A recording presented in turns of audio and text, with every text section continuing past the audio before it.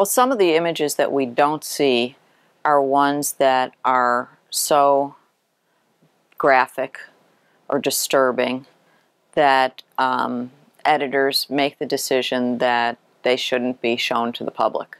The assistant managing editor for photography at the Times is Michelle McNally. She's very smart on this subject, and I've talked with her about this. One of the images that she cropped, or had cropped, was of, during the Boston bombings, or right afterwards, there was a man, Jeff Bauman, who had his legs blown off, and